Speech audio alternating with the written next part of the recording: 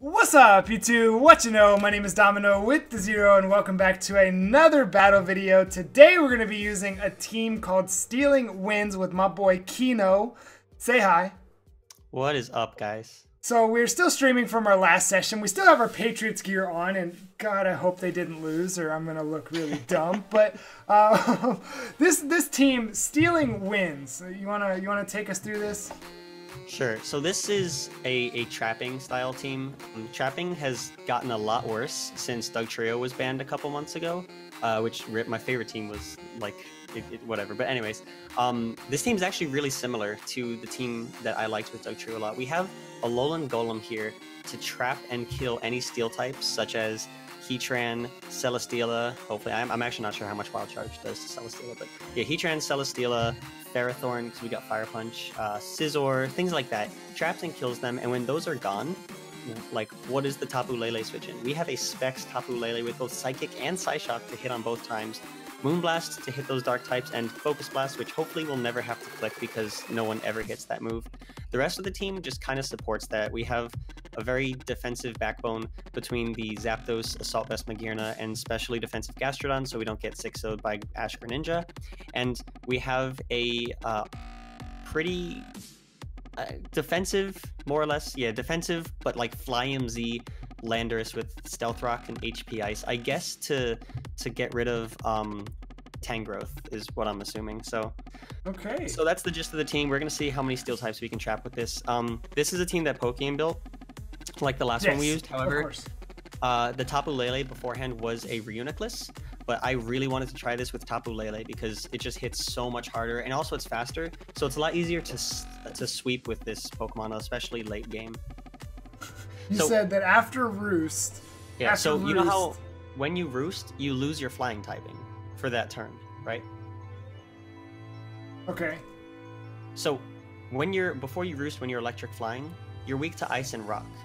So you saw he Ice Punched us there, and it did super effective damage, which was about 37%. Now, if we Roosted, we would have lost our weakness to Ice type because we wouldn't be flying anymore. We would only be electric.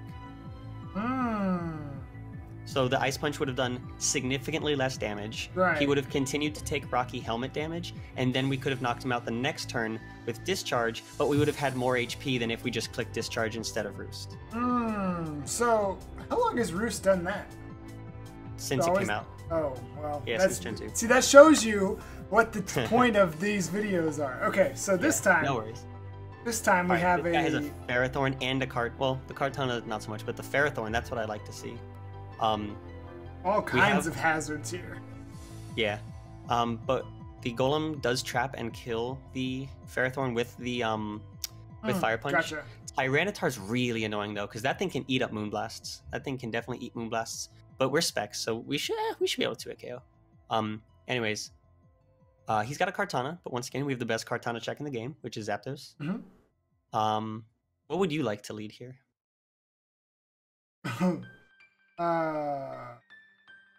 So a little more.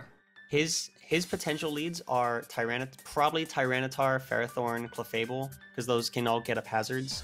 I think Magearna is actually a very good choice because you have coverage for all of those, and you can also Volt Switch out on matchups you don't like. Magearna is going to be really nice for checking the Hoopa. So this is really good. We can Volt Switch here, and one of two things will happen. One, he's either going to stay in with Ferrothorn, meaning we can trap him with Golem. Or two, he switches, but we see what he switches to, so we can play off that. Ooh, he stays in, so we can get rid of this Ferrothorn right now by going to Golem. As he puts up his rocks, hey man, I hope you enjoy those rocks because you're about to catch this Fire Punch. I don't think Fire Punch OHKOs, by the way, but it should still do. It should be a very easy 2-hit KO. Yeah, Ferrothorn's really thick. My guy Brock isn't very strong. Ooh, that's a lot. We're okay with this trade though. We're okay with the trade. Losing Golem for Ferrothorn is fine. Because now he doesn't have a good Moonblast switch in. Kartana is a Steel type, but its special defense is so low that and Specs Moonblast will just blow that thing back. So we're super down for this trade. He also might not know that we're Scarf. He goes Tyranitar. He probably knows we're Scarf, but I think honestly we can... So we could sack the Golem, but I have a hunch that this is going to be Mega Dragon Dance. So we don't want to Fire Punch because that's going to give him free setup. I think we should actually go hard Landers on this thing. Hit him with that Intimidate real quick. Plus, we'll be able to save Golem as sack fodder if we need a free switch into something later. So that's always good. And he is Mega. Oh, he goes straight for Ice Punch. Ooh, all right, he got us. The crit mattered, to be honest, but hey man, he made the play. He got it. But hey man, sometimes they get it. That's kind of the reason I wanted to stay in, but I don't think we could have afforded to let him set up. So, now I go Lele and click Focus Blast. You could, yeah. If you want to risk that, you can definitely do that. I mean, what's the smarter play? So I have two options to choose from. It's that, or you can go Magearna and fire off a floor cannon. That should be able to pick off the Mega T-Tar. And because he's intimidated, even if he has Fire Punch, we shouldn't take too much damage from it. It'll still do a decent chunk, but not too much. You could also Volt Switch predicting the Clefable. That is a play you could make. That would be pretty nice, actually. But if he just stays into Fire Punch or Earthquake, I'd be a little sad. So I'll let you make that decision. The Floor Cannon... he predicted the... He predicted the Landorus, so I think he seems to be intelligent.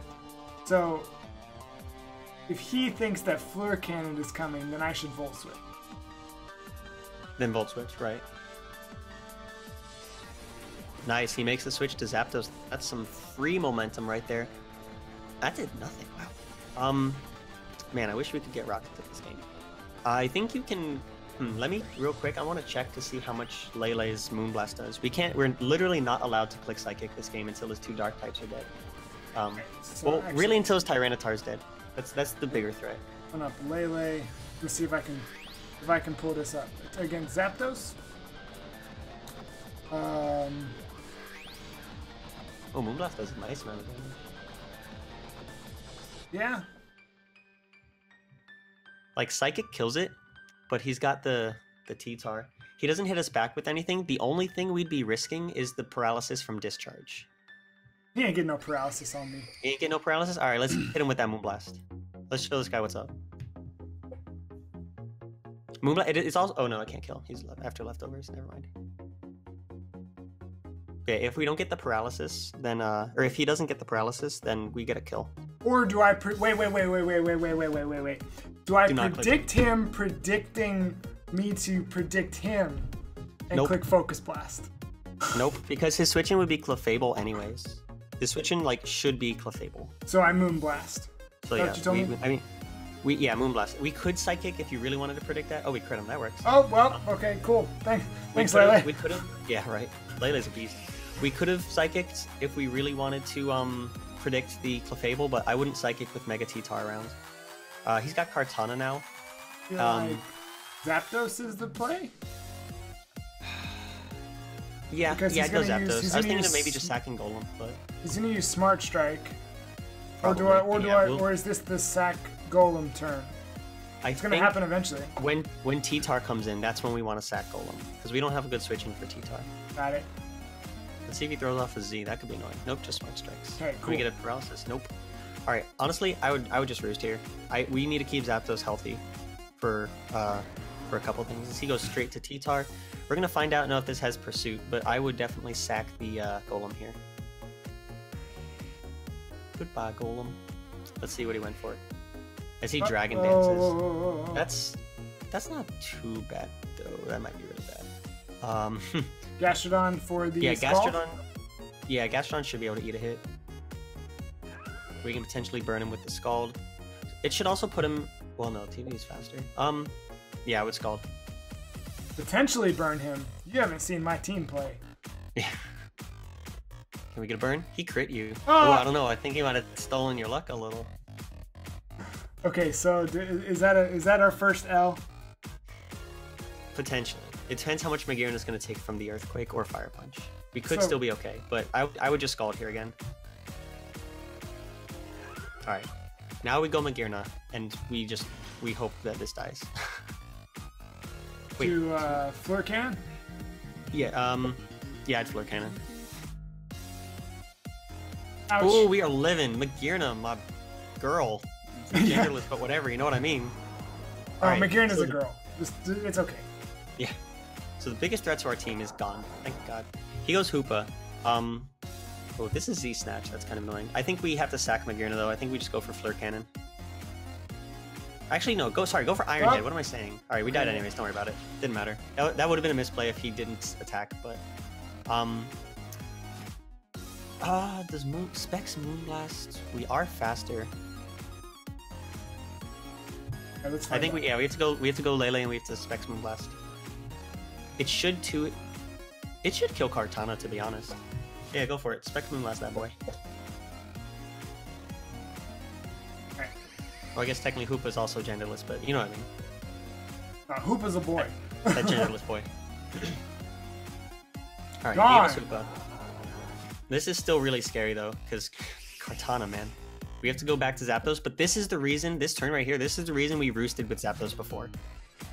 So we should be able to come in, even with rocks, take any hit it wants to go for. I'm guessing that's Scarf also. Should I roost again? Yeah, I'd roost again. See, I figured he'd go Clefable, but that's fine. I see no reason why we can't go hard Lele, and now we can click Psychic. We'll have another turn of Psychic Terrain also, so that should be good. See, Moonblast us. That does good damage. That's fine. Okay. Psychic or Psyshock. We have no way of knowing if this is defensive or specially defensive. I would click Psychic just because it's higher base power. Oh my god. That did a lot of damage. Alright, we picked the right option. Alright, nice. And Zapdos clicks Discharge twice and we win. Good Our stuff. undefeated streak continues. He's gonna. This was a good game though. This guy made it close. But you see how like when we got rid of Ferrothorn and like what was his switch into Lele? His Clefable took 97%. Right. So that's why I like these types of teams a lot. And he goes Kartana. I would roost here, to be honest. In case he throws off the Z and we miss Heat Wave, I would roost here just to see what he wants to go for. As it goes for Sacred Source, that's fine. So just you don't even have to click Heat Wave, just click Discharge till this dies. He's very clearly Choice Scarf. I just wanted to make sure he wasn't Z, because we didn't see a Z move yet. Right. Oh yeah, he's done. He's done. Yeah. He's done. Hit that boy with that GG. That was a good game though. That was good. Oh. I was too slow. Alright, I think we got time for one more. Alright, let's do it. In this video. Let's hit it up. Alright, here we go. We got this. This guy's got a Cloyster. He has no Steel type, so once again, Golem doesn't really have a role this game. So we could lead it and try and pick up a surprise KO. Just like we kind of tried to last time, even though it didn't work. Right. He's got Porygon too, though, which like infinitely switches into everything, especially because we don't have any knockoff on our team, which is actually really annoying. But we can Toxic it with Gastrodon. Did you see his name? Lorenzo Papenzo. That's a godlike name. 2. So there's another one of him somewhere. There's another one somewhere. Alright, here we go. Alright, he leads Cloyster. We can let's just wild charge this thing. Ah! Nice. As he goes for a Shell Smash. That's fine. We're okay with. I think we're okay with Golem dying, to be honest. Like, let me think. If we actually need this for anything. Scarf still doesn't outspeed a non-Scarf Lele. And he doesn't. We don't do anything to Venusaur. We could Earthquake the Nidoking, but I mean we have a Lele anyway, so like we don't really need to. So I think just click Wild Charge. Yeah, that's easily gonna kill us, but that's fine. No, it won't. Alright. We don't have priority on this team. That's it. So something's gonna take a hit. Yeah, it's gonna have to be Magearna. Magearna's gonna have to take that big hit early. I would Volt Switch? I would just Volt Switch here. If he tries to save it and go into Landorus, then like fine, whatever. But that means if he switches out to Landorus, then Cloyster's not really a threat anymore because he won't be able to Shell Smash on anything anymore. So. Right. Oh, he's Explosion. That's pretty cool. Oh, we got so hard. Let's go. Oh my god. Here comes the monster. Here comes the Nidoking. I think Gastrodon should be able to take this on. Oh yeah, especially if he's got Flamethrower. I don't know why I didn't Earth Power, but once again, hey, if you can Scald, go ahead and click Scald.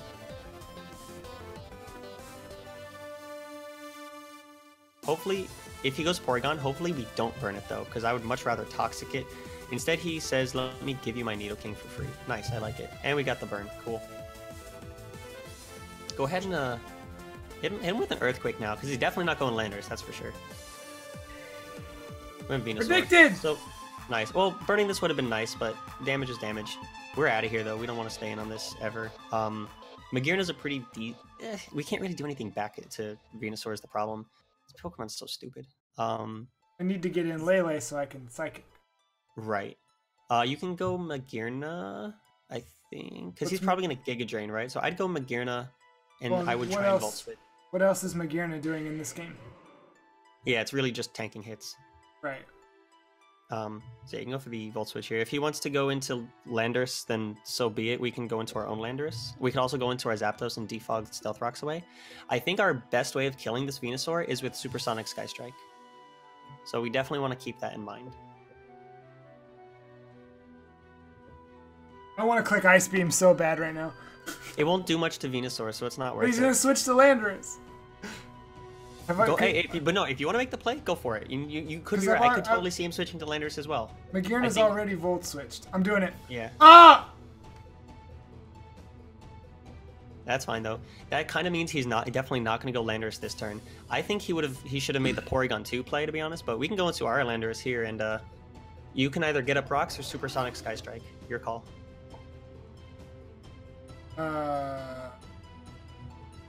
I've seen how important rocks are, so we'll do that. Good choice, because he went into Porygon 2, and that wouldn't have done anything. We can go. I think Gastrodon walls this pretty well, and we can potentially Toxic Porygon 2, and that will be big. Toxicing Porygon 2 will be amazing. As he tries to Toxic us, I would have taken that trade though, to be honest, but I won't take it now. Now that he's missed, we're out of here. Now we go into our Magearna. The second off? He's gonna Toxic, and then we'll be able to Volt Switch. Oh, or Ice Beam if you want to try to make the play again. Ooh, you smart. I think he's gonna try and just attack though, to be honest. Your call though, your call. Oh wow, he's faster. Wait, is that normal? Whatever. I don't really know Porygon speed here too well, to be honest, but let me see how much. Let me see how much we're gonna. That says 240 speed. I'm at 149. The Magearna. Yeah. Yeah. I thought Porygon was slower. So, I guess either way we don't want to use our Z move yet. I wonder how much Psychic does to this. Either way, it shouldn't be able to hit us back too hard. So if you want to go Lele and just click Psychic and try and claim one, probably not a bad idea. I highly doubt he has Tri-Attack. His last move should be Recover. Something is gonna get hurt. Okay, he's dead. Yeah, his last move's Recover. That's not enough to live the next one though. So we're gonna pick up a kill here. Because Specs Lele does not give a crap. Regardless, even if he switches, something's dead this turn. Exactly. And I think that's another W. That's always the position you want to put yourself in. Oh, I Lele's forgot gonna take a decent amount. Yeah, but still gonna hurt. Honestly, he'll only outspeed us if he's Scarf. And I don't think we need that much HP on Lele, so you can just click Psychic again. Oh, he's Shadow Ball. Whatever, that actually did less than our Psychic did. So his Lele is gone, and that Pokemon was definitely a threat. This game's over. I'm just gonna say it now. I wonder, he goes into Landorus. We haven't seen what kind of Landorus this is. So I'm kind of wary of this being Scarf. Because Lele is so good and we have a Zapdos, I would honestly just play it safe and go into Zapdos for now. So he clicks Knock, so that's whatever. Alright, well now it doesn't. Alright, now we win for sure. Now it doesn't matter. We've seen that his Nidoking is not Choice Scarf because he switched up moves on us. And even if his Landorus is Scarf, we will outspeed with Psychic. I'm just going to check real quick to see how much damage we do to a defensive Landorus, which this probably is at this point. And Psychic kills it. So next time we get Lele in, we just click Psychic 4 times and the game ends. So you can make whatever play you want right now. Doesn't matter. Yeah, Heat Wave is nice. Yeah, this game's over. Terra. This game's over. Yeah. You don't have any real reason to save this. Honestly, you don't even need Rocks up either. I would defog these so Lele doesn't have to take the damage. Get rid of these Rocks and then kill this. Like, I'd rather there be no Rocks than both Rocks, because Rocks aren't doing too much for us at this point when Lele just sweeps his team now. So he's gonna U-turn. I guess he could go Venusaur. Oh, he's gonna go Porygon and try and heal up. I wouldn't go hard Lele, because that can still be risky. I would go, at this point, I would go probably...